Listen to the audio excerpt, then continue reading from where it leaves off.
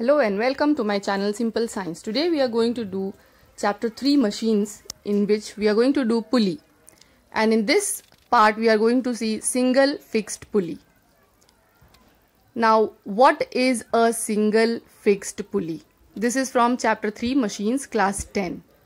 Now single fixed pulley, first of all you should understand that it is a circular disc with a grooved rim.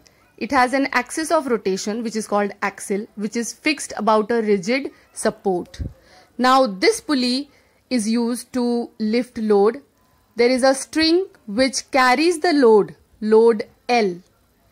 Now the direction of load will be downwards, and there is the same string is on the other side, pulled on the other side, which is effort. So you apply effort on that side and load in this side. Load acts in downward direction, and in this case effort is also acting in downward direction. In single fixed pulley, effort acts in downward direction. Now this load is acting in downward direction, but it is not falling. Why? Because of the tension in the string.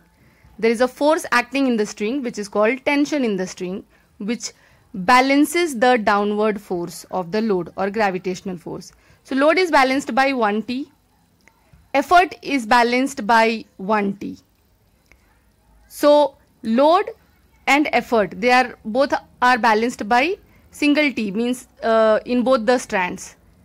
So now mechanical advantage of this pulley, which is equal to load upon effort, is equal to T upon T, which is equal to 1. So mechanical advantage of a single fixed pulley is 1. Now let us check the velocity ratio. What is velocity ratio? Suppose the distance moved by effort, you are pulling the effort in downward direction, say for 1 meter. So by the same distance the load will also move up. So suppose the distance moved by load is D. By the same distance effort will also move, so distance moved by effort is also D. So velocity ratio, which is equal to displacement of effort upon displacement of load, which is equal to D upon D, that is equal to 1. So velocity ratio of a single fixed pulley is equal to 1. Velocity ratio is nothing but distance moved by effort, ratio of distance moved by effort to distance moved by load. Now mechanical advantage of the pulley is 1. That means what? That means the ratio of load to effort is equal to 1. That means load is equal to effort. The value of load is same as effort. Suppose the load value is 500 Newton.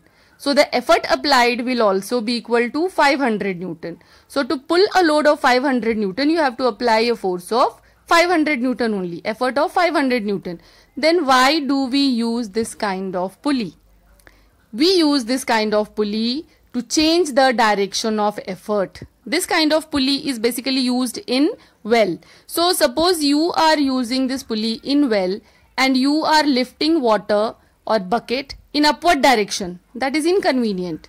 So we use single fixed pulley which makes us convenient to pull in downward direction. So the direction of effort, if direction of effort is downwards, it is easier for us or convenient for us to pull the bucket filled with water. So this is the purpose of single fixed pulley. Load is equal to effort. Mechanical advantage is 1. Load is same as effort. So we are not gaining any mechanical advantage, but we are changing the direction of effort in a convenient direction. So this is a give reason question. What is the purpose of mechanical advantage of single fixed pulley is 1, then why it is used? To change